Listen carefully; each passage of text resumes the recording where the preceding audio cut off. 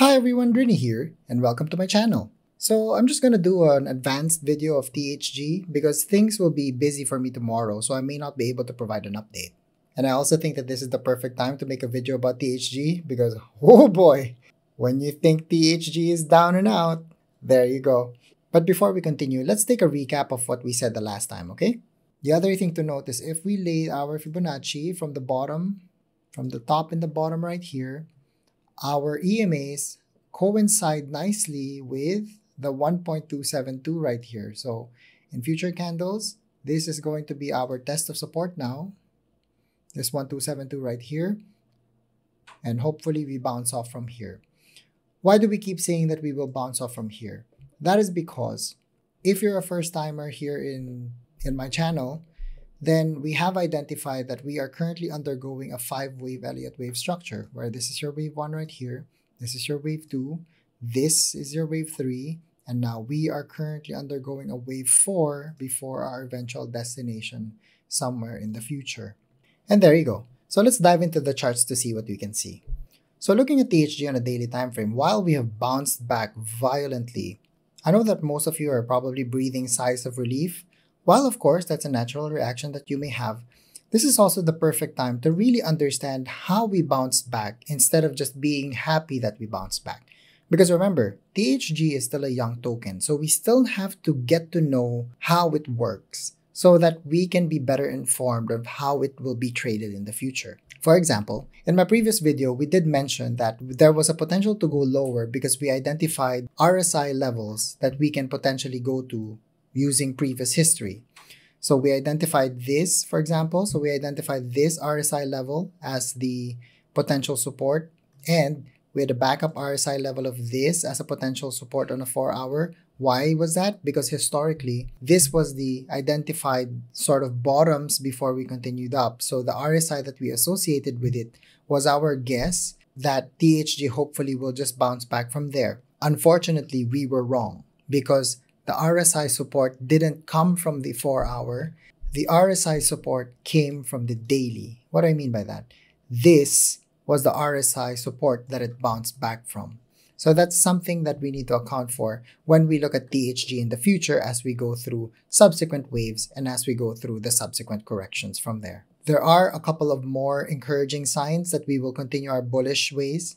One is if you look at the stochastic RSI right here, we are on our way down. So if we are continuing our bullish ascent from here to our wave 5 destination, expect that this will bounce up. So there's a lot of room to grow from a stock RSI perspective. There's also a lot of room to grow from an RSI perspective right here, because at the moment we have bounced off. Hopefully we continue from here. Zooming in on the 4-hourly time frame, what we can see here is our break coincided with the structural break right here. Right now, we have broken past the EMAs once again, and we have back tested this as support now. So this is very healthy. This red candle is very healthy because one, you want the price action to not go to space like this. Because remember guys, the last time we did that, when I zoom in on the daily time frame, the last time we did that where we just blasted past into space, we left the EMAs behind.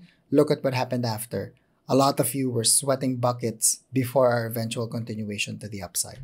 So the fact that you have this candle for support, you want this to happen because you have an entry opportunity right here. So now that we know that we're back in an uptrend, where could potentially wave 5 be? So one rule about the Elliott waves is if you lay down your waves, and this is your wave 1 for example, I will treat this as wave 2. And then this is our massive run up for wave 3 before our subsequent drop of wave 4, and we don't know where wave 5 is.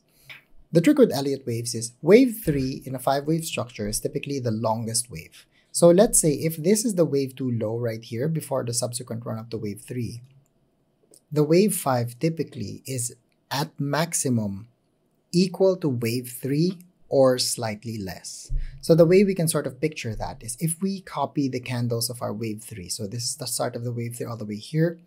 If we overlay that, let's say around here, we can start to map out our targets. So at the end of this run-up would be basically the same length as the wave 3 right here.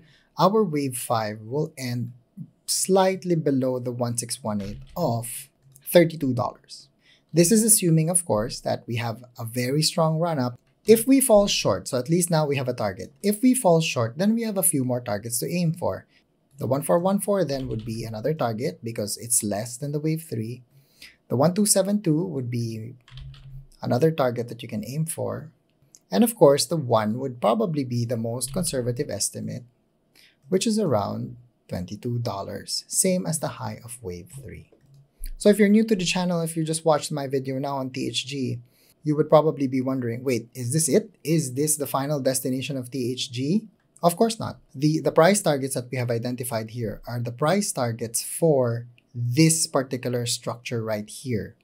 It doesn't mean that THG will not go up from here. However, one thing to note though is once we make our subsequent move to our wave 5, whichever it may be, whichever price targets it may be, what follows after a wave 5, we will now have an ABC correction sometime in the future because you can't go up forever. Eventually, you would have to have a significant correction to the downside. Right now, it's very hard to estimate how big will it be, what the magnitude is, as well as how low it's going to go. Because of course, we haven't even started our march to our wave 5. Once we get close to the wave 5 structure, once we start really building this up, then we would start to try to figure out how low the ABC correction can be. Because it's really hard for now. It will really depend on where the EMAs land up. So for example, if the EMAs are close or the EMAs far, will it be a slow run up to wave 5 or will we just blast off with a couple of candles to the wave 5?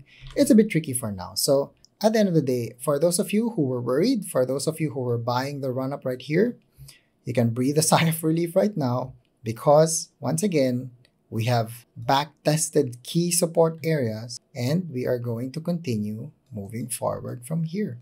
If you like my video, please like and subscribe, hit the notification bell. Also, let me know what you think in the comments. If you also have other gaming cryptos that you would like me to look at, just leave it down in the comments below and I'll take a look at it in the future. Until then, take care everyone. Bye-bye.